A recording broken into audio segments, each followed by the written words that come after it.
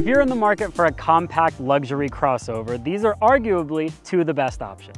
The Genesis GV70 is yet another home run from a brand that hasn't missed a pitch of late, while the Lexus NX has completely revised technology that finally brings it up to modern standards. Now the NX and the GV70 we have here today are nearly identical in terms of horsepower, pricing, and available options. And now it's time to pick a winner. Or maybe I should say, it's time for battle! Okay, I know you like comparison tests, but let's just get in the car. Let's do it.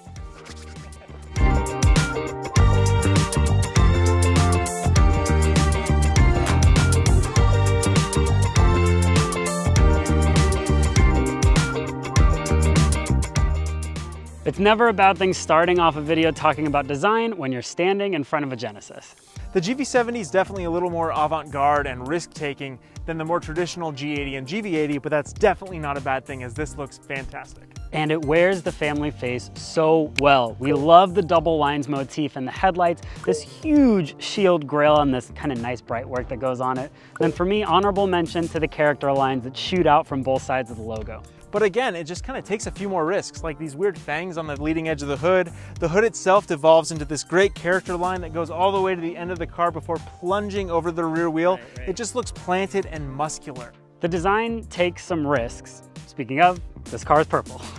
They like to call it Barossa Burgundy, but whatever you call it, it looks great. And I'm just really glad that they aren't doing black and silver and white like every other luxury automaker. Every other crossover on the planet, this right? actually kind of stands out, and the color looks wonderful in the sunlight like this. Speaking of standout, the rear end of it is distinctive from the rest of the Genesis lineup too. Still with the double line motif with the tail lights, but I like the work down below too, where they have the crisscross pattern to match the grille. Yeah, and then they kind of have those unusual vertical exhaust outlets, and instead of kind of an upright, you know, squared off crossover body line, it has a nice fastback roof line that just kind of makes it look a little more special and interesting. Let's talk about the new Lexus NX. Or is it new? Because I swear from the front, this looks just like the old NX. It definitely has a lot of that same style with this big spindle grille and these narrow headlights, but at the same time, they have cleaned it up a little bit. You don't have the separate little Nike swoosh below the headlights anymore, and then the body sides have been decluttered a little bit as well. Back to the grille, I should point out this is an F Sport, and that does some good things for the design. It makes the grille black, you know, and kind of reduces down just how massive it is at the front. Sure thing. F Sport also does some good things to the side of the car. It brings these black 20-inch wheels, and then it blacks out the mirrors and the trim that goes around the windows. Yeah, overall it just looks a little more modern and contemporary. People really like blackout packages, and this definitely obliges. Modern is probably the right word, and that also applies to the rear of the car. To Lexus's credit, that does look drastically different from the old NX. They've made a huge change on the rear of the car, starting with the full width taillight panel, and then of course we have a spelled out word mark on the rear hatch. I don't love it. I wish it had a badge. I don't know how you feel. Nobody can build a car anymore without spelling out what it is across the back of it, but you know, it's with the times. It's safe to say if you want a more traditional looking crossover, this is the safer bet. That said, the Genesis turns more heads on the road. Yeah, for sure. I had people all weekend just asking me what that car was that I was driving around in, and people just wanted to know more about it. And I think that probably is one of the reasons that we give the Genesis the overall nod in terms of exterior design.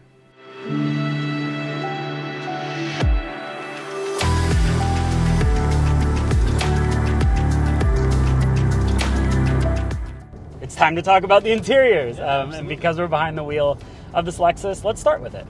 So Lexus completely revamped the NX's interior when they redesigned it for 2022. It is completely different.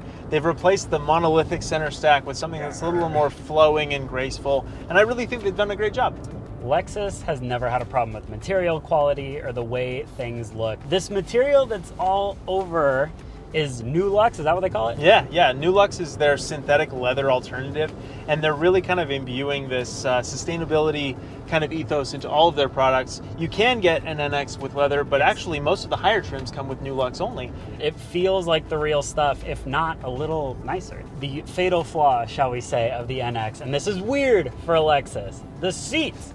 The dang seats and their over-bolstered sides. Yeah, I mean, we've only been sitting in this car for a couple of minutes and I already feel pressure points forming on either side of my hips, and I don't think that that's something that you really want in a compact luxury crossover. It's strange, and it seems like a misstep for the people that are going to buy this car. If there's one way to caveat it, it's that the extra bolsters here are attached to the F Sport. So if you do go for a non-F Sport trim, the seats are going to be different. Absolutely, and that's probably the move in this case, honestly. Moving on to the Genesis, or as I call her, Jenny from the block. Okay, so Genesis is on a roll recently, and the GV70 is no exception. Their interiors are fantastic. As nice as this one is, with soft touch on the dashboard and door panels and everything like that, the Genesis is even better. It has soft touch everywhere, including down low, where you're never going to actually like rest your hands. So that's pretty cool. While you can get very beautiful carbon fiber trim on the Genesis GV70, ours has... Not that. It has the furthest thing from that. It has a strange red line, which looks like I gave your niece or nephew a red crayon and just said, go for it. It also looks a little tiny bit like my stock portfolio over the last 12 months, just up and down. Just my current emotional state. Yeah, exactly. Lots of heart attacks going on in that interior. And it lights up at night, like they're trying to draw attention to it. It's strange to me, but you know, with the Genesis, you can get a million different color options on the inside. You don't have to go for the red line over beige situation. Exactly. And when you do kind of show a little bit of restraint in that respect, the Genesis is incredible. Again, I already talked about all those great materials that they use on the door panels and seats. The seats themselves are very comfortable. They're wider. They're not quite as cosseting as these are. But when you're just driving down the interstate, they're really pretty impressive. Ride quality is a bit better in the GV70, and this is something to take into consideration. Noises coming from the outside world inside of the car, the Genesis does a better job of maintaining them. Yeah, it's really tight, but I think in this category, we probably would end up giving the nod to the Genesis, yeah? All that means Genesis, one tick in the W column. Yep.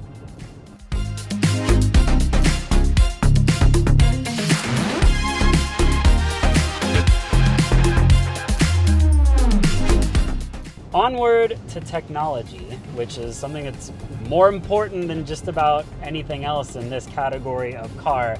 And I'm glad we're driving the Lexus right now, because we have to tip our metaphorical caps to Lexus. They have done the tech from the ground up redo in the NX. We don't need to make you wait for the answer on this one. The Lexus absolutely takes this category thanks to a wonderful 14-inch touchscreen display right where you want it. It's like screens are getting bigger and bigger and bigger. And yes, this is an enormous screen, don't get me wrong, but the usability, the UX design is just really straightforward and easy. I love that the climate panel is there all the time. Even as I'm going around a curve, I can quickly find what I need, whether it's a heated seat or the temperature control. And then this row of apps on the left-hand side. There's no home button, which does kind of bother us. But you can get between navigation and your music, just all super easy. And a big one here, this has wireless CarPlay integration and Android Auto. So you just take your phone, throw it down on the wireless charger, and go from there.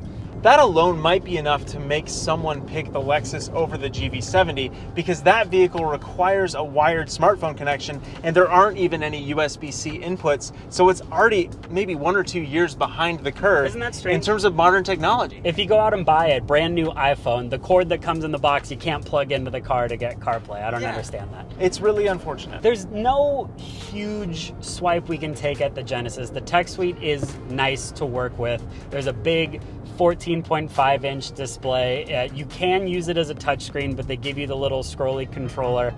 The only downfall there is that it's the exact same size as the gear selector and right next to it, so you don't want to mistake one for the other. The Genesis is nice to work with, but honestly, the Lexus is just a better situation to interact with. Substantially. No denial here.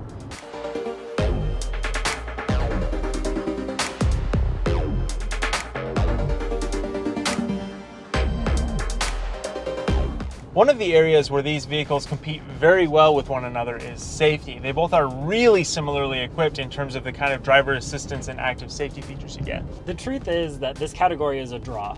And it's a draw because you can't go wrong with either. Both are extremely safe vehicles. They're two of the highest rated, safest vehicles you can buy on the road. And that's a good thing. So if you're buying this car for a family, know that you're in good hands either way. The difference is in using them as a driver. We would both agree that, especially when we're on the highway, using all the driving assistance features, the Genesis is just a little bit more user-friendly. Yeah, it really only requires 2 buttons. You've got your active cruise control set button and then your highway driving assist button right there, and there you are. Everything's active and ready to step in if you need some assistance or if you're not paying close enough attention to the road. The Lexus requires just a couple more button presses, but then again, once everything's all active, they both work very well. Here we are, we're centered in the lane, we're doing pretty good, and it kind of just works. The Lexus is similar. We're getting down to nitpicking details between the two, but user friendliness, there's a slight nod to the Genesis. Though again, this category is a draw because they're both so similarly equipped and both very safe vehicles.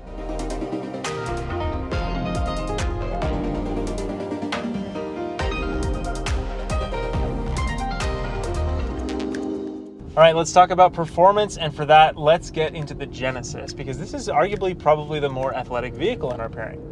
Not by much, because we're in the non-athletic version of this car for sure. The short answer is if you want a sporty GV70, you got to upgrade to the 3.5 engine in that car. Absolutely. This is more of a balanced drive. It's not quite as overpowerful and definitely not quite as athletic, but at the same time, it's still a rear drive bias platform shared with the G70 sedan, which is one of the best sports sedans on the market as well. So you still get a little bit of athleticism and dynamism in the way that it dynamism. It's a 2.5 turbo 4-cylinder, and you get 300 horsepower. Show us what that feels like.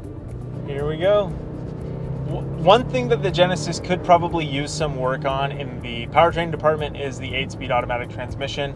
It's not terrible in this application, but you can still kind of catch it with its pants down if you're merging on a freeway or making a two-lane highway passing maneuver or something like that. You kind of feel like, oh, shoot, you wanted third gear when it gave you fourth and fifth, and it just kind of doesn't really want to downshift. But considering that this is the non-performance version of this car, in 99% of scenarios, it's a lot quieter of an engine. The Lexus is pretty buzzy once you get up and moving. Yeah, and it's not a small 4-cylinder either. 2.5 liters is kind of on the larger side for 4-cylinder engines, and they've still done a good job of kind of quieting the racket down and making sure you don't get any harshness or buzziness coming into the cabin. The Lexus, the one we have, comes with a 2.4-liter turbocharged 4-cylinder. There you have 275 horsepower. You know, incremental horsepower difference. Genesis beats it just slightly. But you do feel that out on the road. You do. I don't know if it's transmission tuning or what, but the Genesis feels a little more eager to move forward when you need to put your foot down than the Lexus does. Lexus is also an 8-speed transmission. In that F Sport, they say that the tuning is slightly different from the standard NX 350. Yeah, it feels a little more athletic and a little more exciting to drive on a road like this. The chassis is a little more composed, kind of goes over bumps and just thwumps once and then that's it. So it does feel a little more connected to the road, which is definitely a good thing. Really incremental differences between the two though, quite frankly. But if you want one that performs better, you have our endorsement to go buy the GV70 Sport. And that brings us to our final category of the day, value for the money. And this is taking into account the price you pay, the features you get, and fuel economy after you own the vehicle. That's an important one when you're considering a vehicle like this. Genesis GV70 with the 4-cylinder starts at $41,000. This one has 2 option packages, both of which we like. We actually like this car as it is spec'd. This one out the door is right about $50,000, $50,600 or so. With those upgrades, you're getting things like a better sound system, you're getting some nicer trim features on the inside of the panoramic roof, those fantastic 19-inch wheels that we love that also give it a very comfortable ride. So across the board, $50,000 for this car is a very strong value. The Lexus, on the other hand, the F Sport starts at $46,000 or so, and a similarly equipped one to our test car is also just over $50,000. You definitely get a lot for your money in both of these vehicles. It's really a very difficult question of which one is the better value in terms of features. I'm leaning maybe a little bit more toward the Genesis on that front, but then again, we need to take into account the Lexus gets slightly better fuel economy, I think it's 25 miles per gallon combined versus 24. So you're gonna save a little money there. Incremental differences. And then as well, you can also get a cheaper Lexus NX if you don't need the turbo engine or you don't need F Sport. The Lexus NX starts at well under $40,000, giving it a much more compelling value proposition to someone who doesn't care about performance relative to this car. However, the Genesis comes standard with all-wheel drive. It's an option on the Lexus. That's absolutely true. So the Lexus NX, you can get out the door cheaper than a GV70, that is true. But these cars, as equipped, the better value, taking everything into consideration, is the Genesis GV70. So where does that leave us? Well, if you look at the score sheet, the Lexus has really only won 1 or 2 categories, but that doesn't reflect how close this competition actually was. The reality is the GV70 just edges the Lexus out by a little tiny bit in every category that it wins, and that probably makes it our overall winner. Yeah, on paper, they are about as identical as you can get, but in reality and experiencing these cars for just over a week, the Genesis is the better product, and it makes it the winner of this comparison test. Absolutely. As always, Brett has written an incredible story for this comparison test. If you want to check that out, head to the link in the description, and please give us a follow on social media using the handle @Motor1Com. Thanks for watching.